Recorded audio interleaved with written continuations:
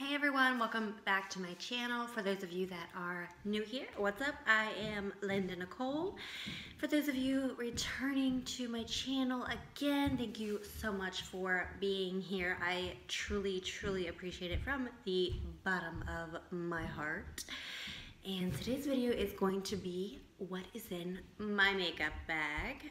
So we're gonna jump right into that in just a moment. So if you did watch my moving vlog, you will see I'm in a new space. I am downstairs in a nice basement with the cute little throw pillows, and this little eyesore right here will be hung above the couch sooner than later. I hope it is on the honey-do list, and well, let's just be real, I don't know when it's gonna get done. So that's kind of what's going on right now, but I'm gonna jump right in to the what's in my makeup bag. Now, this is not my everyday makeup bag, otherwise we would be here for hours and hours and hours on end. But this is my small little makeup clutch. It is a black glittery number 7 brand makeup pouch that I keep in my purse for on-the-go touch-ups, and if I for any reason had a little emergency and I was out in public and I needed to throw some makeup on my face, then I could do that. So without further ado, let's just jump right in. Alright, I usually do use some of the products in here every single day on my face, so I'm going to pull a couple of little things out and just kind of go over them one by one. I do have a beauty sponge in here. It is very worn and tattered, kind of being used up. This is from the Cream Shop brand, which I love these. I can't really find them much anymore, but they used to be at Walgreens for like, I don't know, $5 or $6. But I haven't found any in a while, but I do need to get a couple of new ones because these are my favorite cheap beauty sponges. I do have the Maybelline Fit Me Shine Free Balance Foundation for combination skin. It is a foundation stick, and it is in number 120 Classic Ivory. It does look like this right here. I'm not gonna lie, it's not my favorite because if you can see, it kind of just sits on the skin a little bit when you go to blend it out. I mostly will use this on my nose area because in the fall and winter time I do have a lot of allergies, so I blow my nose a lot, so I'll just kind of dot it around the nose area, blend it in, and call it good. It does kind of blend down to like a powdery type finish, so it's nice, but it's not the best makeup stick. It is one of the just throw it in my bag and use it for touch-ups type of makeup. Next up, I have a mascara for the days that I do wear my lashes. I have the Rimmel Scandal Eyes Retro Glam Mascara, and it has this nice big wand. I actually will use this quite frequently. It has this nice big fluffy wand. I really like this a lot. It works great. So I will use it even on days where I don't need to use, you know, just the emergency makeup and touch up, blah, blah, blah. I have 2 different little powder puffs. This is one from e.l.f. that I just recently got. And this is I don't know what brand this is, but this is one that I use. And I keep these in my bag because I'm at work, I do hair, and sometimes I will need to kind of dust off little flecks of hair that get on my face before I go ahead and try to touch up any makeup, so I have a nice, technically clean slate to restart that makeup touch-ups with. So I'll just kind of use these. So I just throw a couple cheap ones in my makeup bag and keep it moving. I do have some of my favorite brow products in here. This is one that I do need to repurchase. This is the Soap & Glory Archery 2-in-1 Brow Sculpting and Setting. So, looks like this, and it is a kind of a like teardrop shaped nice pencil, but as you can see, you hear it clicking and nothing's coming up. So Unfortunately, it looks like I'm going to need to repurchase this, and I have this. I believe this is the blonde shade, if I can see it on here. I still have the box, so I will definitely double check the color before I repurchase. And then on this end, there is a clear brow gel. So if you can see that. And I always like to use a brow gel to set my brows in place before I head to work and continue my long day. And I do have a brow pencil from Rimmel. I do not know what color. It is 002 Hazel. So that is just a nice little cool tone brown, no reddish tint to it, thank the Lord. And I will usually on a daily basis, these are the two brow pencils that I use almost every single day. I will use this for the arch on back to the tail of my brow to darken it up, give it a little bit of depth, and I'm good to go. I do not like when my brow pencils have too much warmth in them. So let me pull out the other products that I have been using for my brows as well, so we can just get all of the brow stuff out of the way. So I have a little brush here. I do not know where this came from, but I love the spoolie on this. It is worn to death. And then it has a little angle brush here, which I will use sometimes to blend the lighter and the darker colors, or if I make any little mistakes, just kind of swipe it away. It's a very small, compact, perfect for fitting in a traveling makeup bag. I have a concealer brush, which I use this every single day to carve out my eyebrows, which I will get to that a little more in a second. And these are the two concealers that I have thrown in my bag. First, we have one from the Wet n Wild Photo Focus range. This is in light ivory. Now, this is my go-to everyday concealer, but this one had only a little bit left in the tube, so I decided I was going to just throw this one in my bag and use it for carving up my brows. And this I did show in one of my hauls. This is the Rimmel Match Perfection and number 125 Fair. So I used this today to carve out my brows. You just kind of squeeze some out. I will squeeze a little bit on the back of the hand. And for those of you that are new or new in general to doing your eyebrows, you're gonna make some mistakes. You're gonna make some boo-boos. They may not look perfect. They may not look great. So best thing to do, put a little concealer on the back of your hand, get you a nice concealer brush. You don't have to have something absolutely as big as this, but I like this because what I will do is then I will take the leftover concealer and slide it down my eyelid for my eye primer. So take a little bit and then just clean up, go around almost like an eraser, clean up the edges of your eyebrows, and they will look perfect. They will look like you know exactly what you're doing. It's a great trick even for people who are very experienced. We will still use that trick of carving out the eyebrows and cleaning up our mistakes.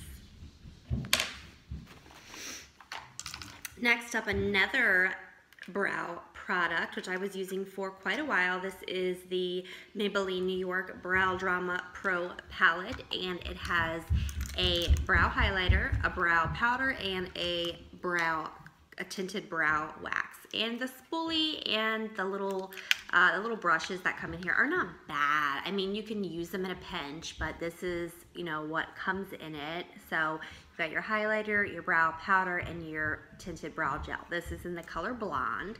And again, no red undertones. I will still use this occasionally, but I found my great eyebrow combo that I'm using every day right now, like I just showed you. So this is just kind of a, you know, an every once in a while thing. Up next, we have a Wet n Wild brown eyeliner.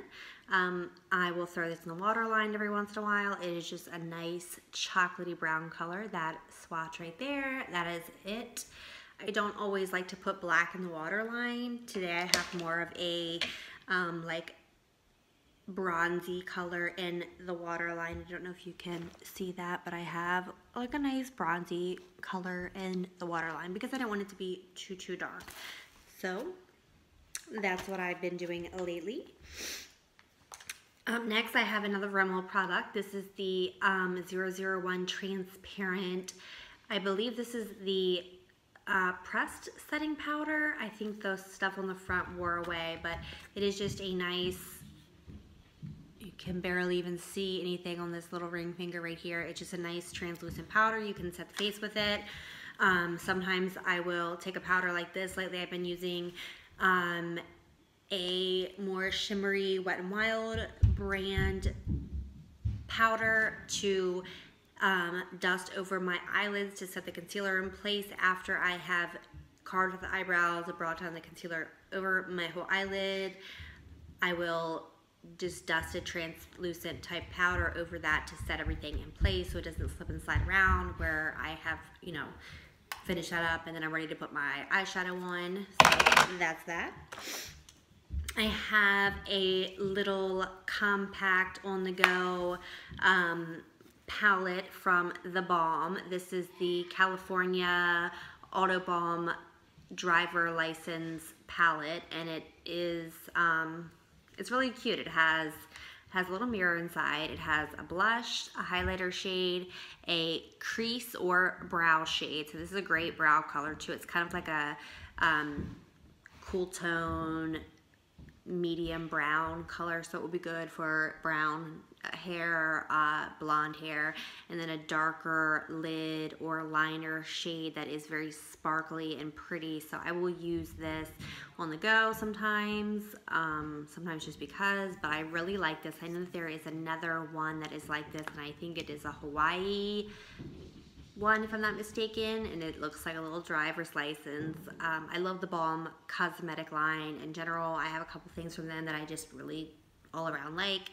They always have such cute little like cheeky type names. I think it's adorable. I love it.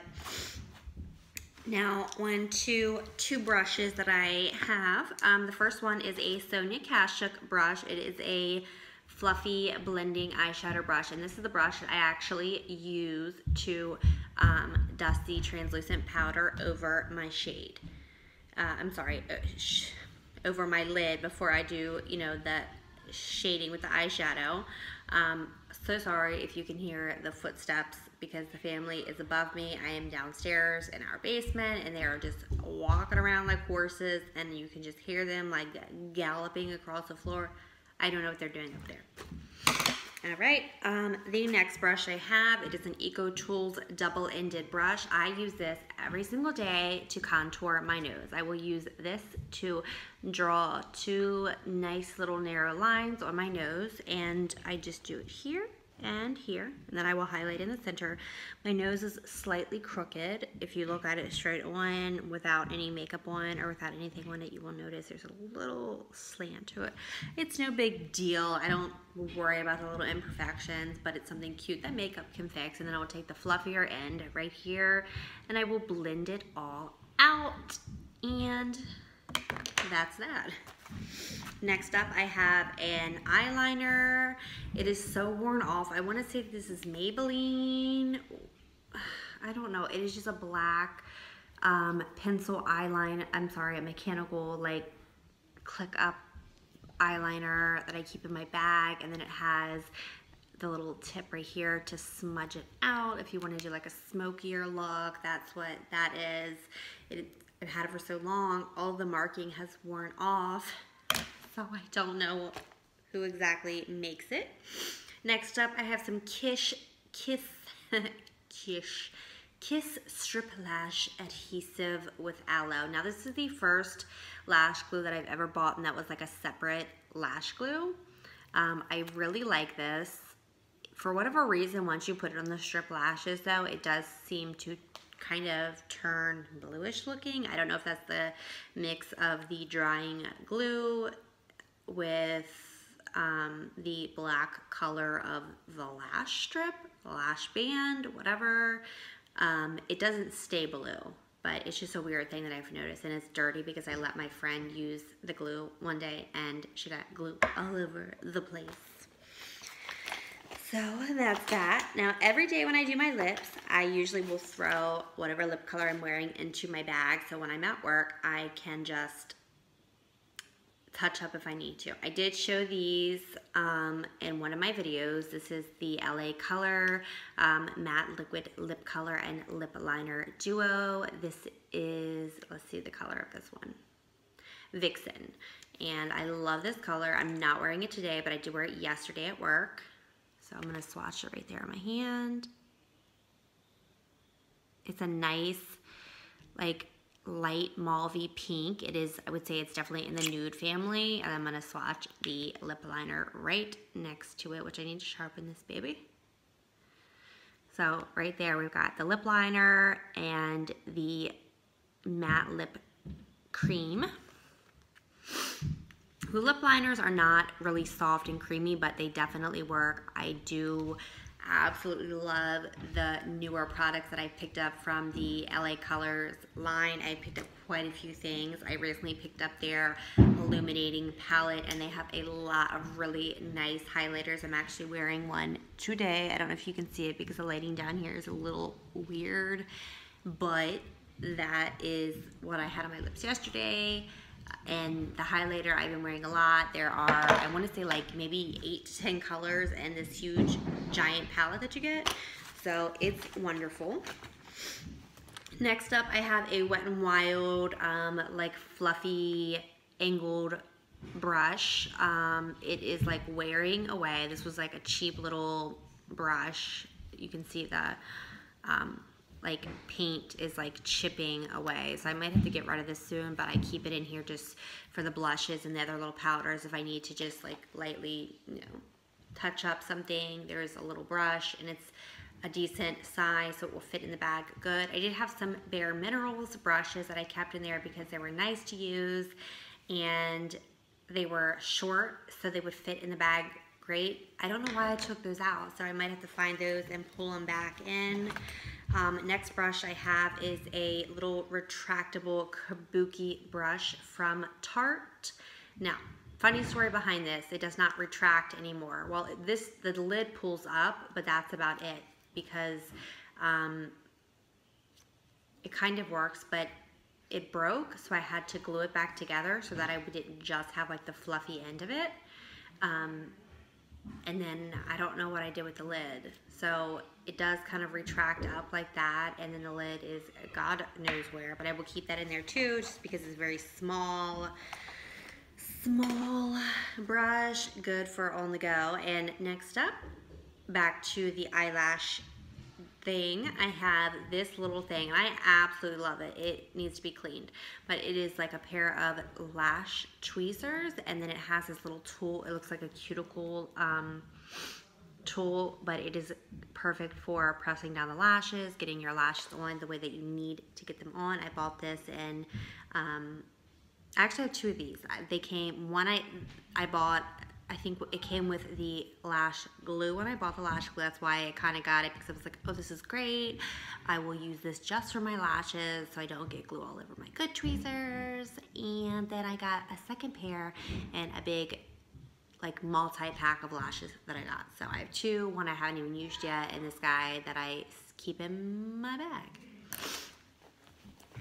Next up, we have a good pair of tweezers, which I will mostly use these at work, and it has like a little girl on the front of it, which at the time when they were given to me, it was like, oh, they kind of look like you. These are like my favorite tweezers. They're great for plucking the brows, but for any hairstylists that are watching this, you know a hair splinter is a bee with an itch like you don't know what. Sometimes you don't feel them until you get home or even a couple days later. A hair splinter is basically just somebody's cut hair that can land in one of your follicles or land in your skin and splinter into the skin, and it hurts very bad.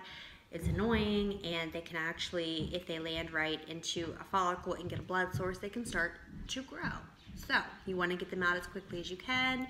So I will keep these around with me while I'm at work and pull out any hair splinters that I may come across. We're getting to the bottom of the bag. I have up next an e.l.f. liquid eyeliner in black. I like this. It is a felt tip pen. I will use this when I am wearing lashes to kind of touch up around the lash band if anything shows. It's very black, very pigmented. There's a little swatcheroo for you. It does dry completely matte. I know a lot of people like a more matte look than a glossy black liquid liner, and I don't blame you because I'm the same way. So that is that. I do have this Rimmel and Kate clear lipstick. So I will use this, and it does have a little color on the edge of it, because I will use this sometimes like as a lip topper to kind of seal in my lipstick if I'm wearing something that is not very long lasting. But it is clear. It's basically just a clear lipstick. So if I swatch it, you're not going to see anything, which I'm going to anyway though, just to kind of show you that, like, right there, it's just like a little, if I move it back and forth, you can see a little sheen. So it's like just a nice glossy little sheen to put over your lips. And it smells good too. It smells kind of like fruity, but not overpowering. I do have a Prestige brand brow liner crown, and this is in 03 Blonde, and I really like this. Let's see if I can, it's drying out a little bit, but I actually will use this too. This is another go-to right there. I swatched it, so it's compared to this liner right there, it's a lot more lighter, it's more blonde, it's a true good blonde, like a taupe, like a light taupe color, and then on the end of it, it does have a little side spoolie there, so you can use, I don't necessarily like the ones that are like this, they're always a little bit too hard, a little bit too harsh for my taste, but on the go, sometimes you just have to work with what you work with, you know what I mean? You gotta do what you gotta do. 2 products left. I have an e.l.f. eyelid primer. I can't say this is my favorite, but what I will do sometimes with eyelid primers, and because the shade is like a nude creamy color, it's a little goopy, not very smooth, but when my nose gets very dry and I wear glasses, this might be a good trick for those of you who have drier skin, very textured nose areas, or even just wear glasses and you don't want your makeup to rub off so easily. A very good trick, skip your regular face primer on the nose area and use a clear or a skin tone tinted eyelid primer over the nose area. Let it dry and do your foundation on the nose area last, because it will definitely smooth that area out so much better. I was watching another YouTuber, Nikia Joy, and I saw that was one of her little tips and tricks that she shared, and I have tried it so many times. Luckily, my nose does not peel like it used to. I'm gonna see if this winter it happens again, because it was last winter that I had so much trouble with that problem. So we'll see, but at least now I know a nice, great way to keep that look from happening, because it was just a horrible, horrible look. Last product in my bag. This is actually pretty old and the handle is horribly dirty, but this is a Smashbox Lip Enhancing Gloss in Illumi. I believe that is the color. So it's just a clear pink shaded gloss. I actually really like this. Sometimes just throwing it, I just swatched it right there. So it's very, very pretty. Just on the lips alone, it's very pretty. Sometimes I will top it on top of like another shade like the one that I showed you guys earlier from LA Colors.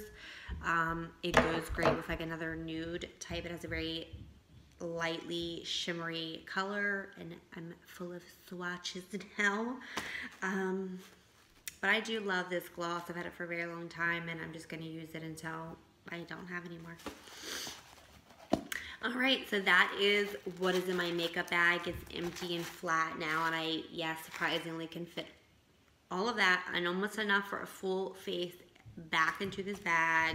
I do switch out some things now and then, but for the most part, I try to keep a lot of the stuff pretty basic, or at least, you know, if I know I need a, you know, concealer, there's going to be a concealer in there of some kind. You know what I mean.